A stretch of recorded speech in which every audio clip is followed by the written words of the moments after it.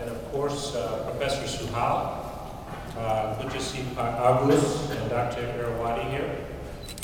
Thank you very much to all of you, and thank you, Joe Hatsima, for providing a provocative discussion. I'm going to come to some of the lessons that I think we might draw from your comments in just a moment.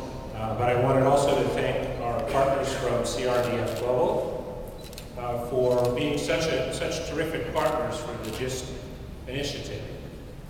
And before I respond a little bit to Dr. Hatzima's remarks, I wanted to say why the United States government? Why would the United States government be active in entrepreneurship in Indonesia? Well, in 2009, President Obama called in Cairo for strengthened international relationships through partnerships to address important global challenges. Basically what he was saying is anything complicated, you can only do through partnerships. The United States can't dictate to anybody in today's world what approach to take, but we can develop productive partnerships that benefit both the United States and our partners.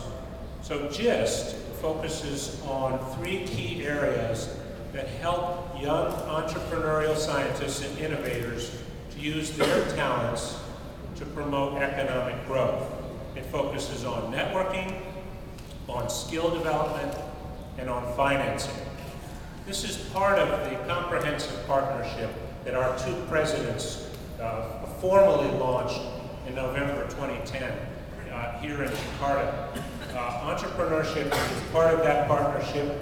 Education, Dr. Chaputra is also a big champion of educational exchange. And science and technological cooperation are key elements of that comprehensive partnership. Now, technological innovation is a very important step towards addressing some of the challenges that I mentioned that you can only resolve through partnership. Challenges such as sustainable economic growth, low-cost renewable energy, and food and water security. GIST, as one of the programs in our partnership, aims to connect innovators across sectors and borders with the financial resources they need to develop new products and companies in these vital areas. We accomplished this goal through 20 regional and country partners and a 23,000 member community online. There's an ongoing business plan competition, the GIST iDare competition. It includes 3 Indonesian startups among the 20 regional semifinalists. And bear with me, I just want to tell you what innovative startups this includes, because Dr. Hatsima says entrepreneurship is part of MIT's DNA. I would argue that it's part of Indonesia's DNA as well. So some of these ideas are, some of these startups are such as Susu Listrik. It's an innovative milk pasteurizer device. Another is Dwarapala, an e-commerce business helping offline retailers increase their sales channels by getting on the internet. And some of our guests may not know that Indonesia is number 2 in Facebook and number 1 in Twitter for all of Asia. Number 2 in the world. The third startup is Ratimaya, which is fashion designers selling their products online across Indonesia. You only have to look at the batik around the table. I wish I were wearing it, to see that there's a lot of creative innovation in Indonesia, including in the fashion industry. In all, over 100 select entrepreneurs will participate in the 2-day GIST bootcamp event. I think these entrepreneurs are role models for future inventors. They're innovative thinkers, they take risks, they're passionate about putting their ideas into reality, they create jobs and prosperity along the way.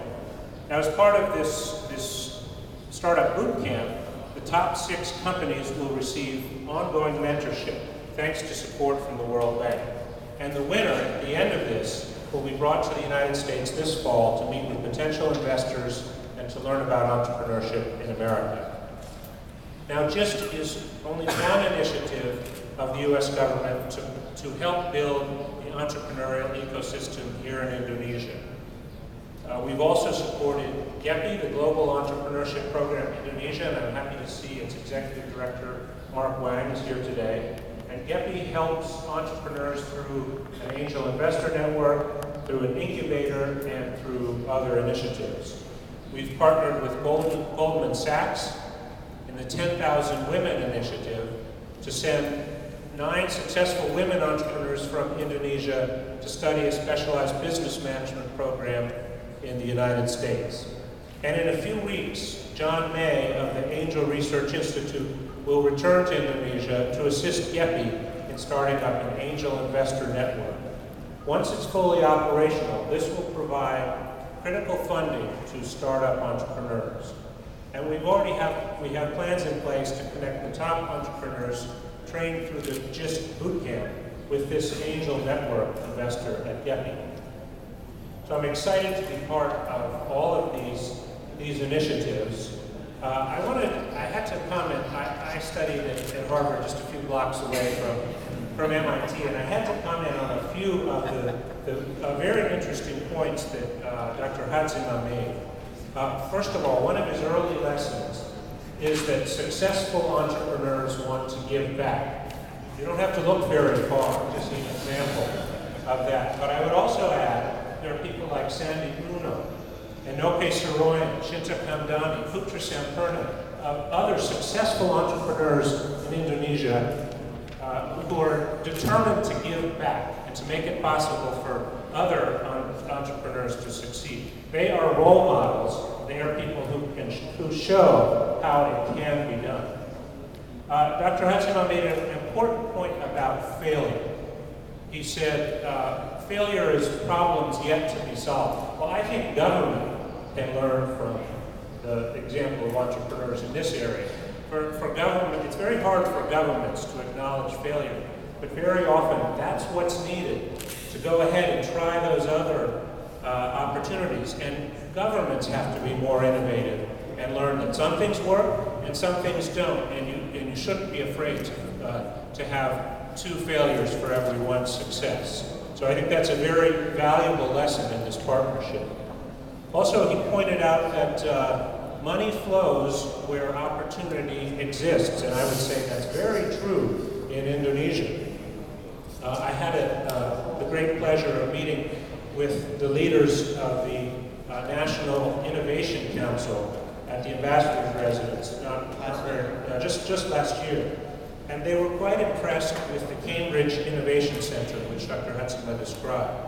I think doesn't take much of a stretch of the imagination to imagine successful incubators, accelerators in Indonesia, such as this Cambridge Innovation Center. One anecdote, if you'll bear with me, in our embassy, because we think that innovation can be good in government too, we had a contest. Great ideas contest. What are some great ideas for improving the relations with Indonesia and for improving the way we run our mission? And there were 106 entries, just like that, of great ideas for this competition. And these were about 40% of them were from Indonesian employees, about 60% from Indonesian employees, and about 40% were from American employees. We had cash prizes, because great ideas deserve to be rewarded, we believe. And the top 2 who won the big cash prizes were Indonesians. They came up with great ideas, they thought through their ideas, they argued successfully, and they beat the Americans in that contest. Now, I don't know that will always be the case, but I can tell you that competitions, contests, tend to be very exciting and effective in this country. So I think there are a lot of lessons from what Dr. Hadzima said that are quite applicable to a country in which entrepreneurship is in its DNA. So thank you very much for giving me an opportunity.